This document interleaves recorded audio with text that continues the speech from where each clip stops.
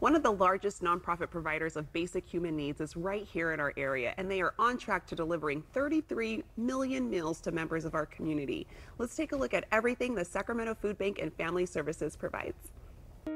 In Sacramento County, roughly 15% of the population is food insecure.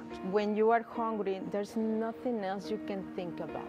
You're just focusing on that basic need. The real sad story for this is that people simply can't afford to live in Sacramento. Housing's high, now food costs are high, and people are really struggling in our county to be able to afford good, healthy food. The quality is very good. We wouldn't send anything out the door that we wouldn't personally eat. I'm understanding that there's a stigma to being quote unquote on a food line, but I wouldn't look at it that way. Families have needs. We're here to provide for those needs and those families, and would encourage them to step up and go to these distribution sites and not be ashamed, because we want to provide for them. We know that we are probably the last resource before someone loses complete hope.